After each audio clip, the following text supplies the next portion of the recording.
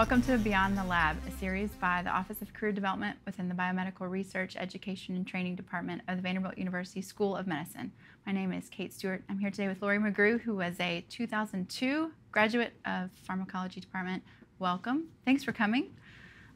Tell me about what you did when you were here at Vanderbilt. Sure. So I came to Vanderbilt because of the interdisciplinary graduate program in biomedical sciences, which was great for me because I wasn't entirely sure what field I wanted to pursue.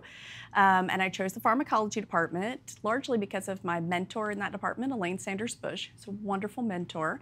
And I tried to answer some questions about the biochemical signaling pathway of the serotonin 2 receptor that plays a large role in mood regulation. And maybe I'll just say that I tried. Okay. I don't know. So after graduate school, what was your path, even your first job right out? Sure. So I was fortunate to have Elaine as my mentor who helped me think about where I fit best, and I wanted to get into teaching. So she gave me some opportunities to mentor some undergraduate students in the lab and to pick up a lecture or a paper discussion here or there. And after that, I got a term position at Belmont University, which is all the way across the street, teaching institution, and during that year developed some teaching chops and managed to convince them that I was a good fit for the department, and I've been there ever since.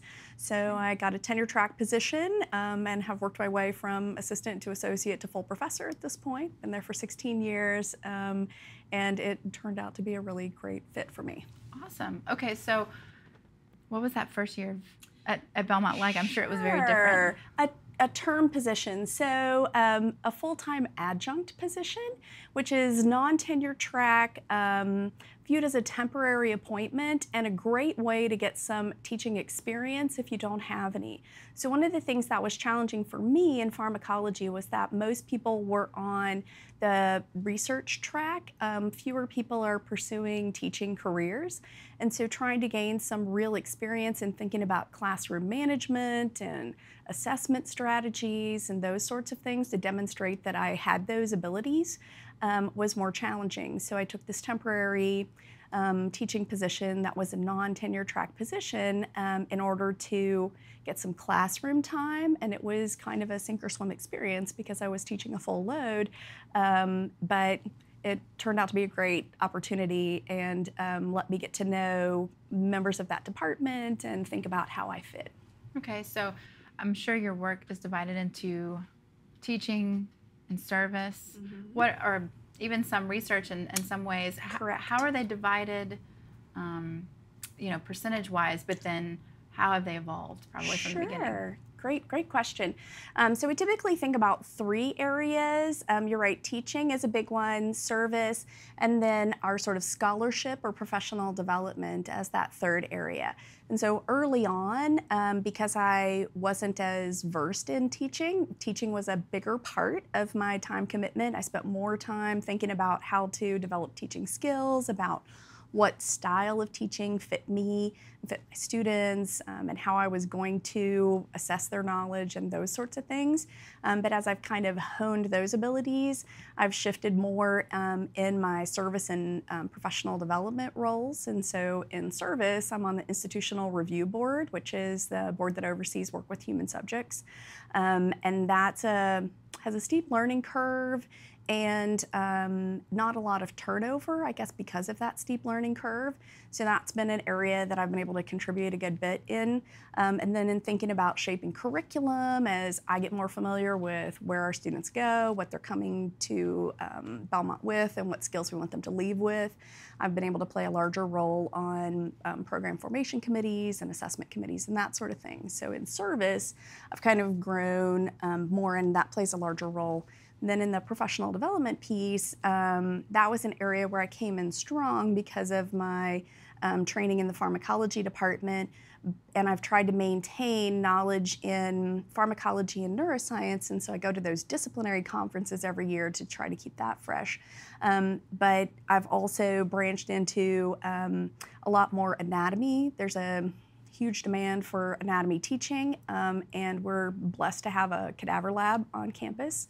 That was not something that I had the experience with as an undergrad or a graduate student, but the departments that oversee that space took me under their wing, and so that's an area where I've been able to grow some professional development.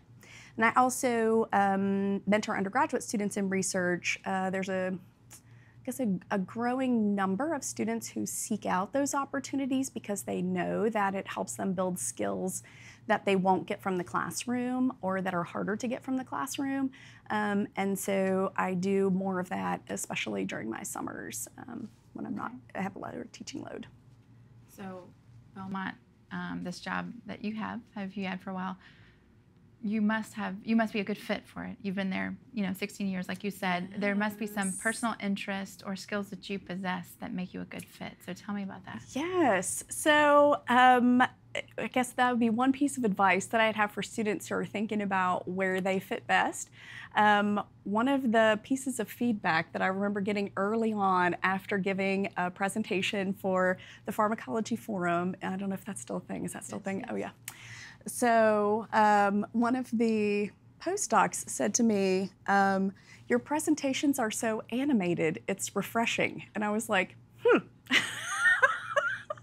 So maybe you know that means probably normal science research, not the best fit for me. I'm a little too animated for that. It was okay. He meant it with love, I think, but he was like, oh, Lori, what are you doing?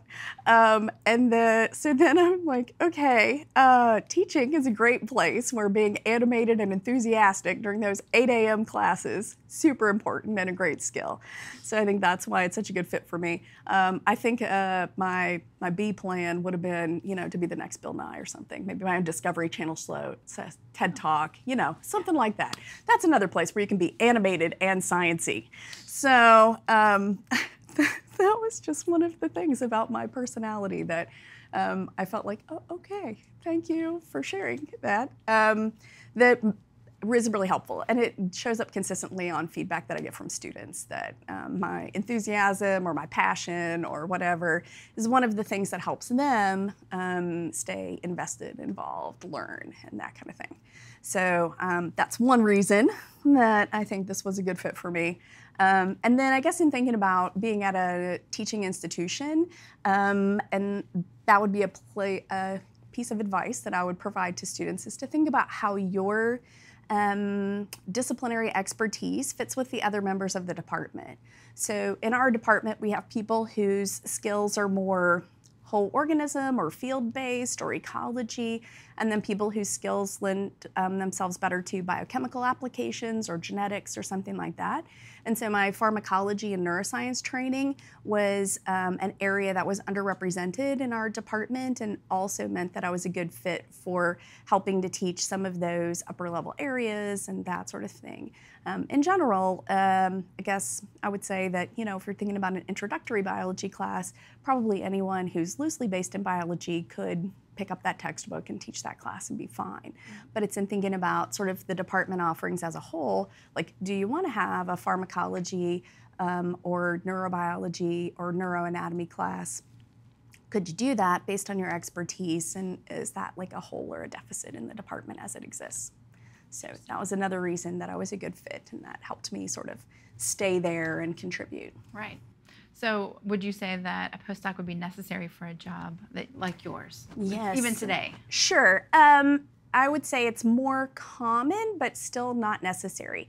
So the tricky bit is to get that teaching experience. And sometimes that's a challenge if you're in a lab that's trying to keep their grant money coming in, and they need to produce results to get that R01 renewed and that kind of stuff. So it's hard to devote enough time to get that teaching expertise.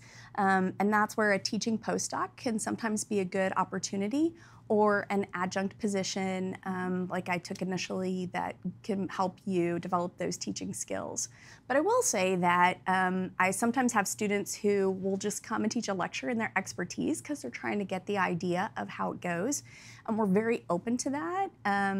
And it's great for us too, because The visual system, not in my wheelhouse. I'm just going to be honest. And I managed to struggle through it. But when I have somebody who loves it and is doing it all day, every day, and wants to come talk about rhodopsin, great. Come and give that lecture. Think about what it's like, how it'll be received by the students. And I'll be happy to say, hey, this person, here are some things that I think you could do better. Here's some things that you did really well. Here's some things to think about if you want to pursue this as a career. And so there are some great opportunities to just come teach a lecture, even if you don't have the time to commit to a full course or a whole year. Yeah. Oh, good. Okay, so you've given some pretty great advice, but sort of a lasting statement or things you wish you would have known to graduate student, as a graduate student, or what you would want to tell graduate students now, even about the experience or just in professional development? Sure. What would you give? One of the things I was thinking about in transferable skills, so lab skills that you learn and content that you learn are all helpful and important. Communication, effective communication, great, and it's a good skill that we build. Writing a science paper is writing an argument, right? And you're listing your evidence and all that kind of stuff. And so I feel like those are skills that we learn, that we know we learn. But the one I was thinking about that I didn't really know I was learning and didn't know how much I would need is how you deal with failure. So not only in, mentoring students who are trying to conduct some research and it doesn't go the way the labs that we set up go, right? So I get these text messages like, all the fish died and I don't even want to do science anymore. And, it's like, okay, just push the plutonium rods back in. Let's figure out what's going to, But in thinking about that, I was thinking about the number of times that in the lab, you really think this is the experiment, right? It's going to work and you're going to know the answer, and it doesn't. And it can be really disappointing. And what you do next is that critical piece. Like, am I thinking about how I'm going to redesign the experiment? And so for students, it's important in that research aspect, but it's also important in lots of other ways. So sometimes that first test doesn't go very well, right? And they come to my office and they've worked really hard and they felt well prepared, and why didn't this go better? And so thinking about how to help them through that failure. Or they applied for medical school and they didn't get in, and what's next? What am I going to do? Does this mean I'm never going to be a doctor? And so those lessons of how you handle failure and what you do in those next steps, I feel like were one of the soft skills that I learned that I didn't know I was learning and didn't know I was going to need. And so that would be one of the things that I think about often that was a really valuable part of the experience. In addition to, building relationships with people that I still have. When I go to a lot of those disciplinary conferences, I see the other people who were in pharmacology or in my lab who are now doing completely different things, but we have the opportunity to catch up and think about how we can collaborate on things sometimes, or just the information that we can share. And so that's a really great, again, I guess, outcome that I wasn't thinking about or didn't count on.